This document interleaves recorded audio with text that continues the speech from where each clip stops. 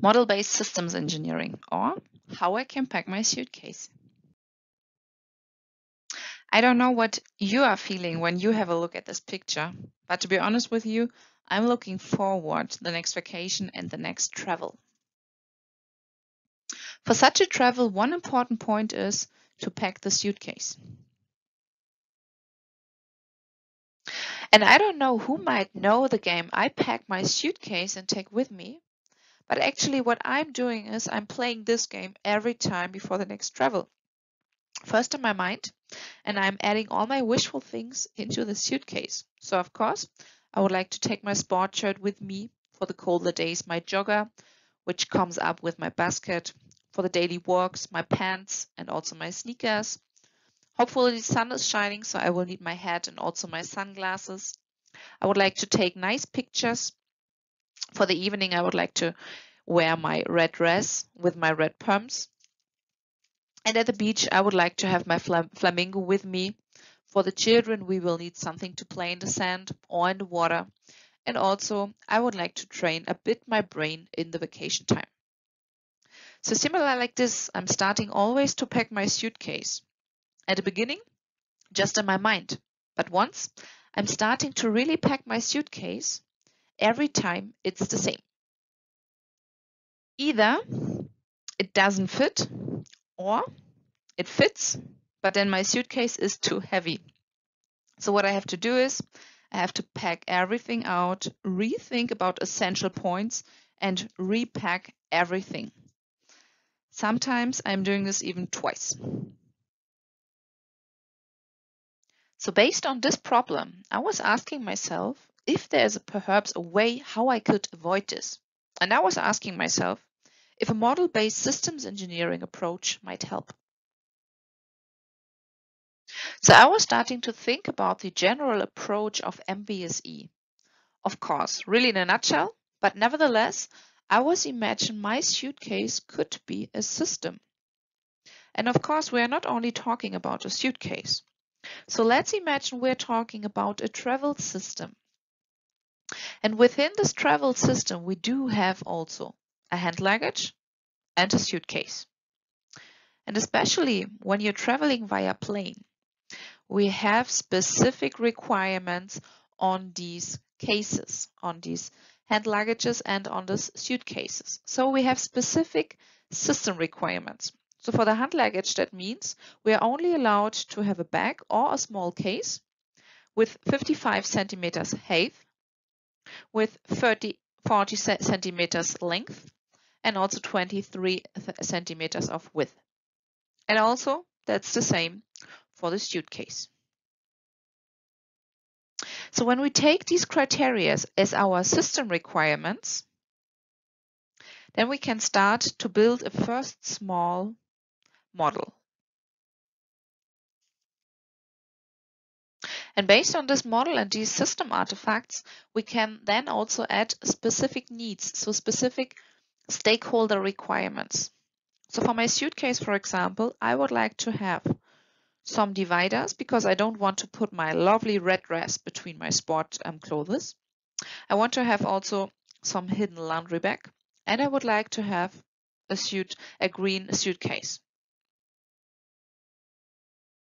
And based on these specific stakeholder requirements, I can start to pack my hand luggage and my suitcase and play again the game I pack my suitcase and take with me.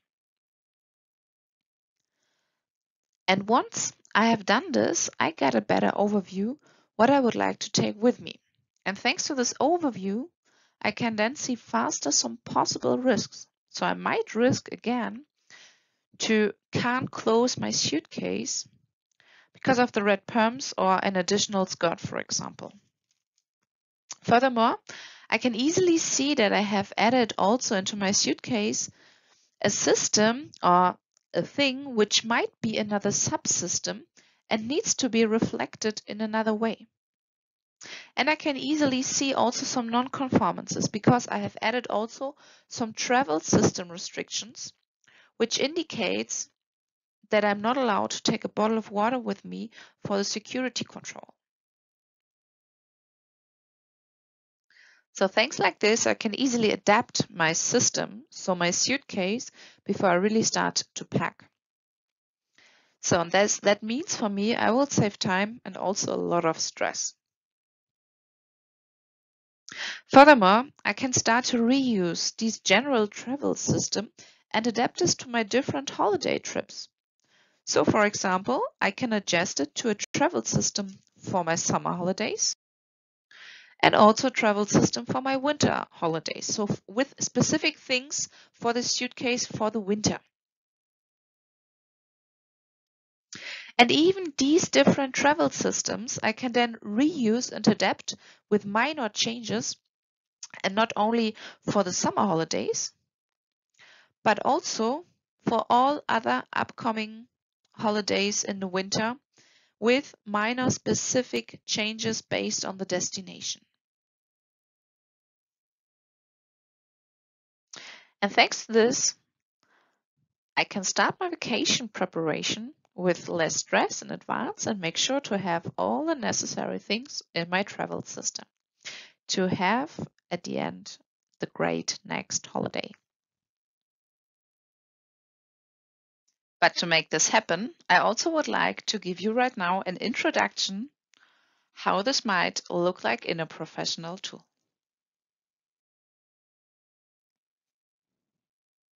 So the first step would be right now to start writing the system requirements for our travel system. And for this one, I'm starting to work in a digital platform to do so.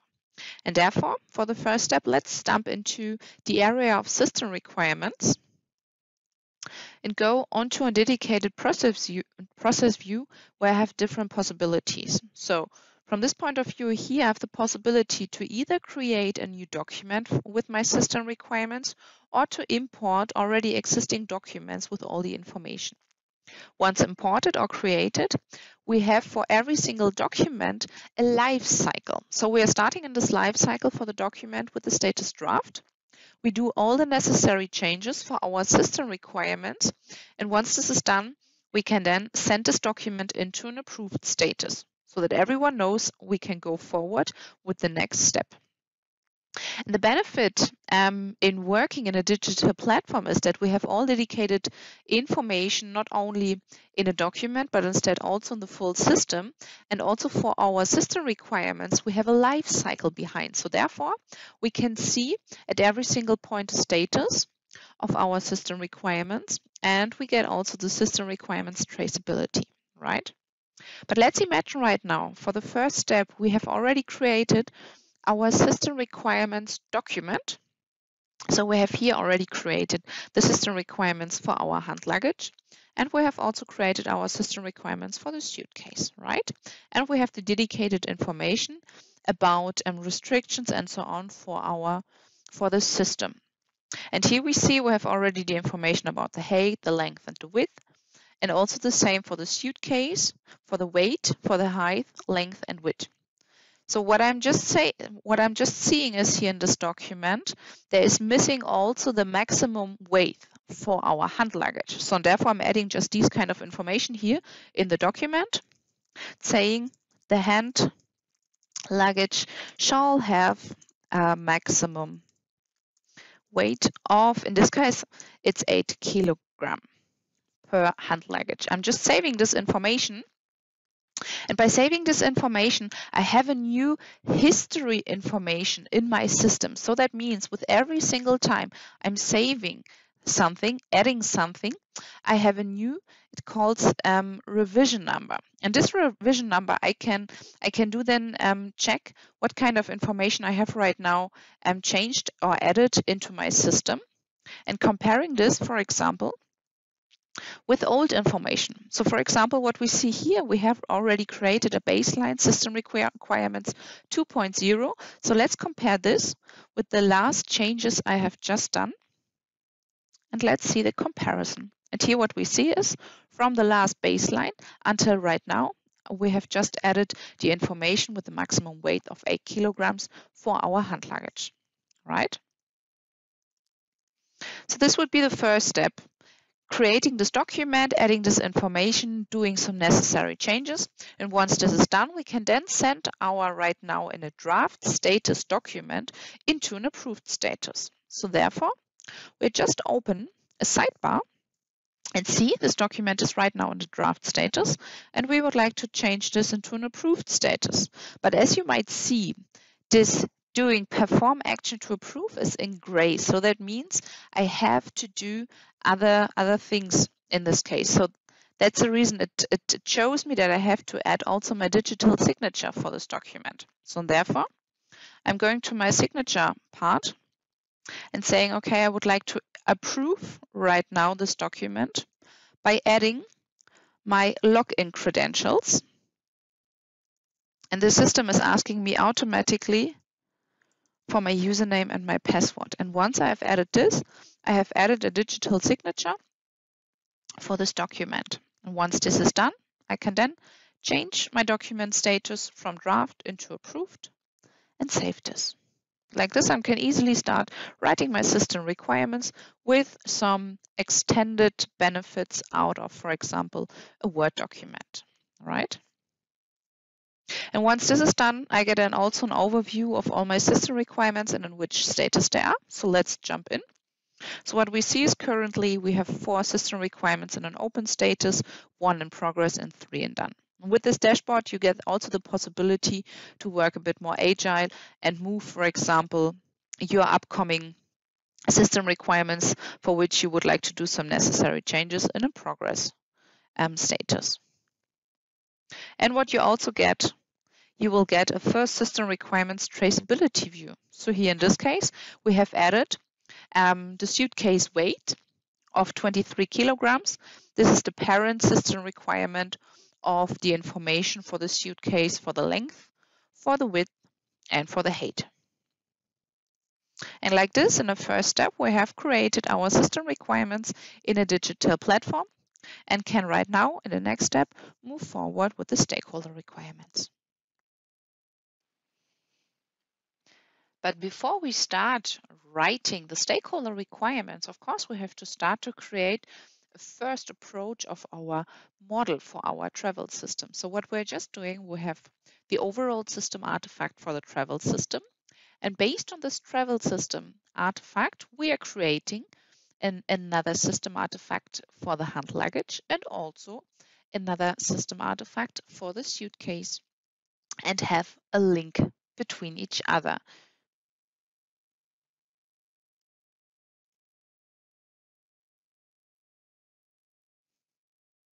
So right now, I have created in my digital platform here on the left side all my system requirements for my travel system.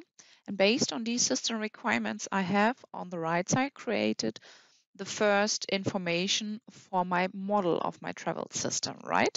What I would like to do right now is I would like to add these kind of system requirements into my model. So what I can do right now is, and I'm just closing the sidebar from my digital platform, I can right now easily via drag and drop add these system requirements into my model to have a link between both information tools.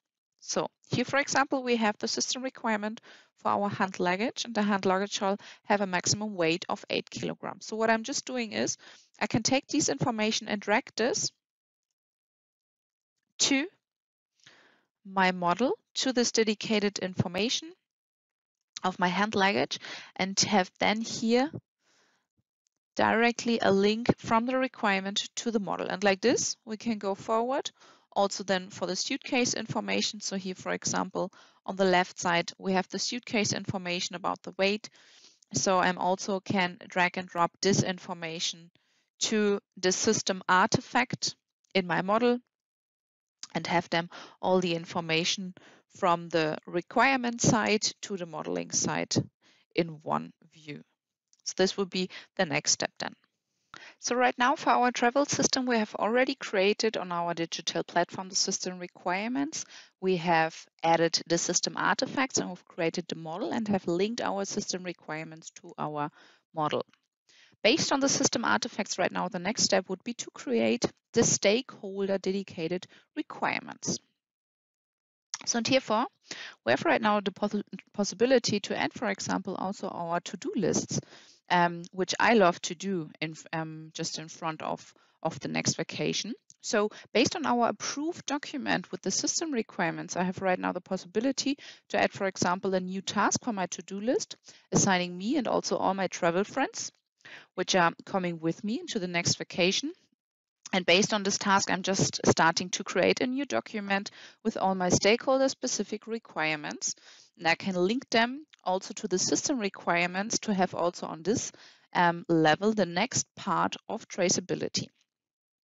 So let's imagine right now, we will just create a new task. Let's call this task, please add all stakeholder requirements. And I will assign this task, of course, to me so that I make sure that I don't miss anything. And I assign this task also to my travel friends so that they are also welcome to add their specific stakeholder requirements into the system. What I can do then based on this task, I can say, okay, right now I'm already in the system. I would like to start writing my stakeholder specific requirements. Therefore, I'm just moving my task into an in progress status. And then what I'm doing is I jump into my new document with the stakeholder requirements. So here I've already created a new document. I've already added some specific needs from my side. So for example, here for my hand luggage, I would like to have an additional pocket for my sunglasses. I would like to have an extra clip outside of my hand luggage to add also my cap. And I would like to have an extra net outside to also store my bottle. And like this, I have added my specific needs for my travel system, also for my suitcase, and I have already started to pack a little bit my suitcase with specific clothes I would like to take with me. And what I see is there is still missing my cosmetic case. So what I'm doing is I'm also adding this cosmetic case here, up, cosmetic case, tag, and we're also adding this as a stakeholder requirement up in my document. So I'm done right now. Everything is fine from my side. So then at the same time, my travel friend is calling me and she is still a bit old school, let's say. And she's telling me, hey, I saw your notification with the task to add stakeholder specific requirements, but she doesn't want to work in this digital platform. She still loves to work in Word, but I mean, that's fine. That's also the good thing working in a digital platform. You also can work in a collaborative way. So that means what I can do right now for my travel friend, I can export this document for my friend, export this in a collaborative way so that she also can work in this document. And what I'm doing afterwards, I'm just sending her the email with these specific stakeholder requirements. So this document.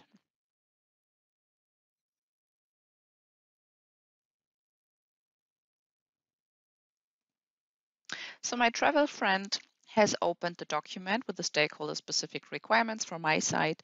She is checking everything and that's fine for her. But just for the clothes to put them into the suitcase, she would of course like to add her dedicated clothes and her shoes. What she sees is here for the cosmetic case, she would like to share the cosmetic case with each other. So what she's doing is she says, okay, the cosmetic case needs to be for 2 person up. And she's adding also into the suitcase, she is packing in the black dress. And also based on the black dress, her black pumps.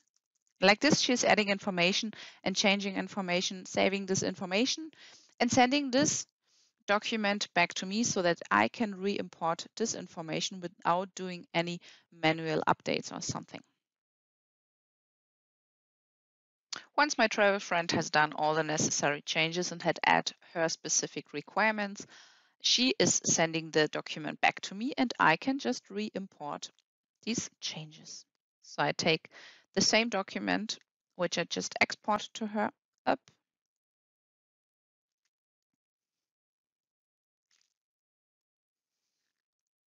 And re-import these kind of information. And by updating, what we see is we have here right now automatically the updated information from her side. So cosmetic case needs to be for 2 person, and she has also added her specific stakeholder requirements. The only thing I have to do right now is I've just to add these kind of information also as specific stakeholder requirements. And like this, we can then start right now in the next step to think about how to link these kind of information with to our system requirements. So what I'm doing here in this case, I will just open a second window and just saying this would be here on the left side and this would be on the right side. I'm just closing for a better view the sidebars, and right now we have on the left side our system requirements and on the right side our stakeholder requirements, and of course they're depending with each other. So therefore, I would like to create also here the next level of traceability on saying, for example, for our hand luggage, the type of height, this one depends on, for example, the additional pocket for the sunglasses. So here I'm creating a first link and saving this. Like this, I can easily also create from the system requirements level to the stakeholder requirements level dedicated links with each other and create a next level of traceability. So thanks to this easily linkage, we can easily create the next level of traceability. And as you might remember, in the first level of traceability, we just saw the dependencies between the system requirements itself. And right now we see also the extended version, so the next level of traceability from the system level to the stakeholder level. So we see that the system requirements with the weight of the suitcase, that depends also on the different clothes we would like to put in. In this case, it's just an example for the pants and the red dresses. So once we have done this, then we can of course also put our task into an done service. So that like this, we can just check our to-do list and can go further with the next step to pack our suitcase. And based on the stakeholder requirements, we can then start in our model to extend our model and add all the system artifacts based on the stakeholder requirements. So here in this case, we can really then start in the model to see which of our clothes we would like to add into our travel systems. And thanks to this overview, we can easily see that we can risk, for example, that we have a too heavy suitcase. So here, for example, if we remember, the suitcase shall have a maximum weight of 23 kilograms. So based on all the clothes we would like to add, we see some possible risk just in one view. So therefore, to not risk to have a too heavy suitcase, we're just taking, for example, the second one of pumps, we're taking them out, we're just deleting them. And what we also see, we have implemented here, for example, restriction requirements. So standards, which saying that we're not allowed to take any liquids in our hand luggage. So also thanks to this, we can easily see that we won't get with our bottle of water, we won't get through the security control. And what we also can easily identify right now is that we perhaps have also a subsystem in our suitcase. So if you remember, we have a cosmetic case in our suitcase as a stakeholder requirement, and we would like to have this cosmetic case for 2 persons, so for me and my travel friend. So what I'm just thinking, if it really makes sense to have this as a stakeholder requirement in the suitcase, or if we should better have this cosmetic case as a separated subsystem of our travel system. So therefore, what I'm just doing, I'm just adding this kind of system artifact and adding this right now as a specific